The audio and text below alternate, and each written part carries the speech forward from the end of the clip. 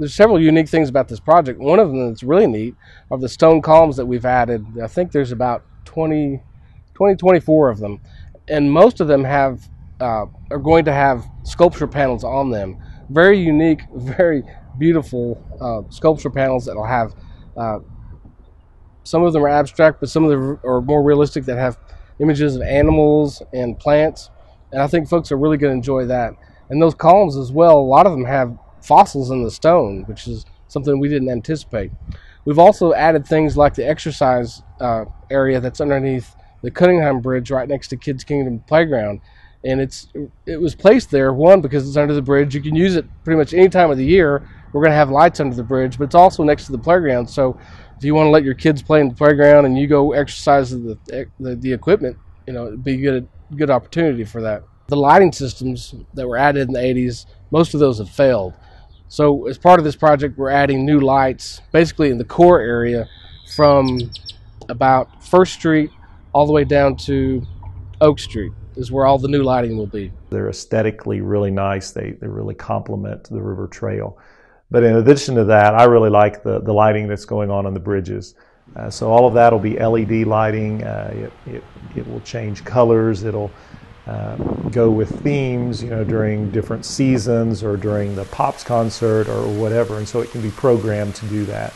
And so I think it's going to add a really neat element to San Angelo, not only for us who live here and get to enjoy it and experience it all the time, but those people who are just driving through town.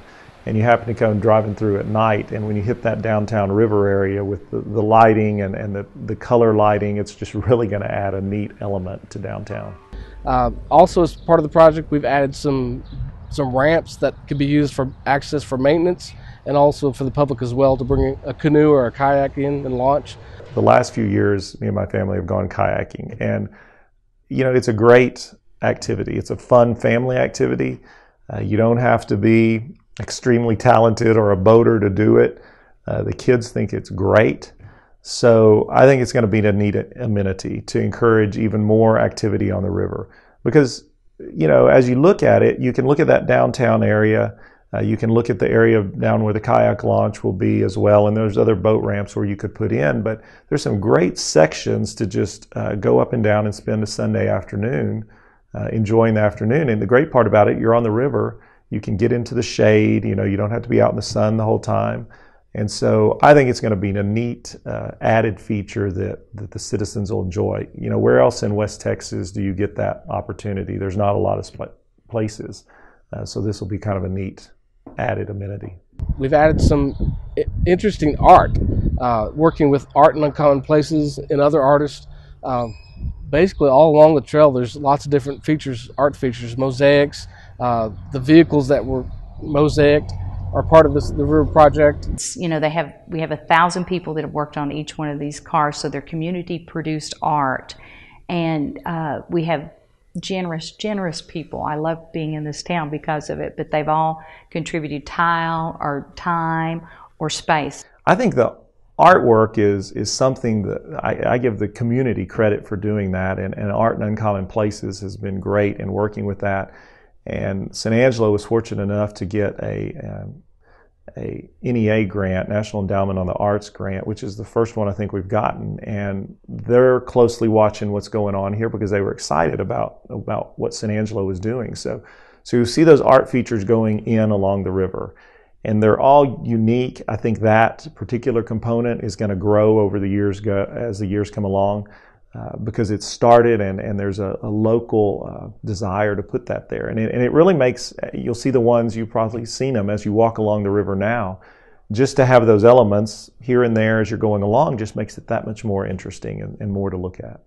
It is very priceless to be able to see that work out there. And also that the students that we've taught for 20 years can go by, especially with Artistic San Angelo, because it has all the great artists in the piece. And we hope that they can identify from what we've taught them who these people are. And anytime you view art, the serotonin within you is lifted, and you have a joy that you feel.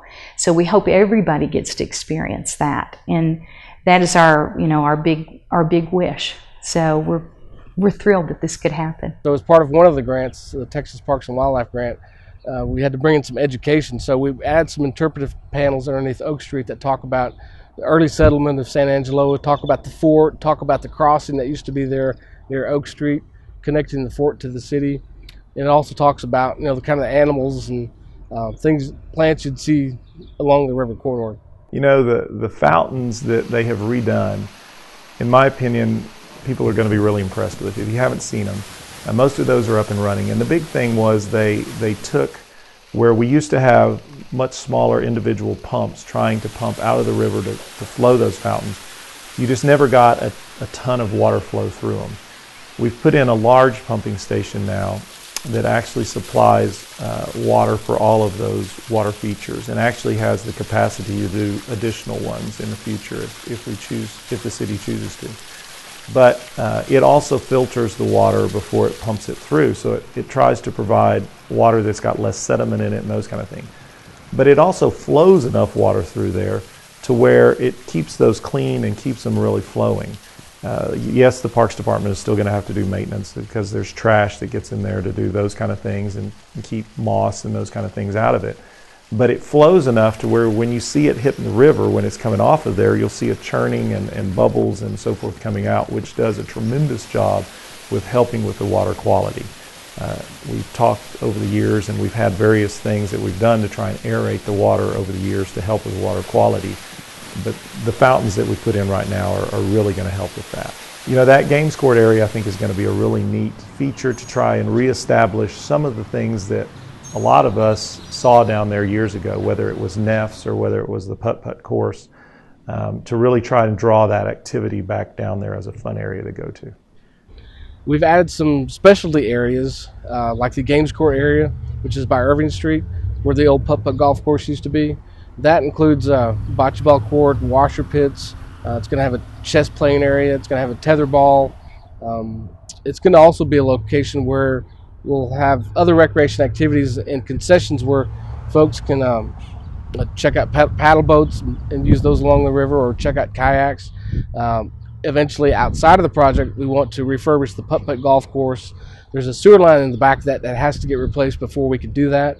But we intend to bring back a concession building of some sort where folks can come check out recreational activities, get a drink, get some food. And then we also want to add the infrastructure for like a food court area, which seems to have a lot of support from what we can tell. The goal is to have an area that people can come and enjoy. It doesn't cost anything. To enjoy those games areas. So the thought with the food court area is basically borrowed from Austin. I think they call them food carts, and it's very successful in Austin, and we think we can kind of add that to our games court area. I mean, the theme of the games court area is all about recreation. So if we provide the food trailers, the food carts, it might keep folks down there a little bit longer, give them a reason to stay a little bit longer downtown. This project will be as when it was built in the 80s. You started with a concept, but that concept continues to grow and expand. We've been working with the Fine Arts Museum concerning the cultural district, which involves all of this region as well.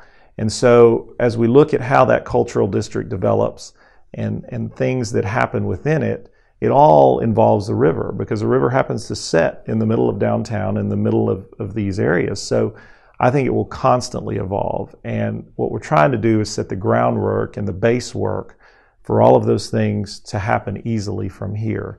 It also, as you look at public-private partnerships, such as developing the neffs area and trying to bring in businesses in that area that would actually front the river, as businesses see what the city has invested and what's happening down there, it just makes it that much more exciting for them and makes them willing to look at that area as an investment for them to do business in. It's turned out to be the most fun I've had on any job, and the ability to really impact a city rarely comes along for an architect. And yet this is one of those projects that I think can do great things to help bring people both downtown and to the river. And downtown and the river really are becoming of one cloth.